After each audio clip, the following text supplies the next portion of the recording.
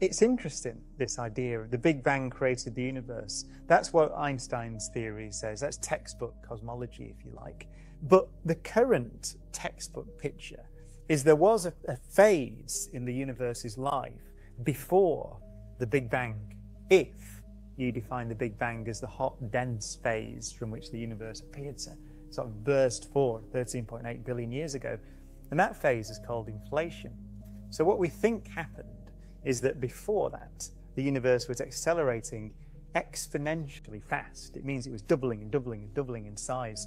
And the numbers are ridiculous. We think that if you started with a universe that was smaller than a single atom, then it would be bigger by a long way than the whole observable universe, with 350 billion galaxies in it, in less than a millionths of a second. So very rapid, exponentially fast expansion.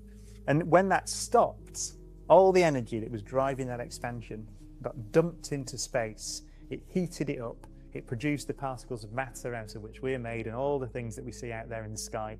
And that's what we see as the Big Bang.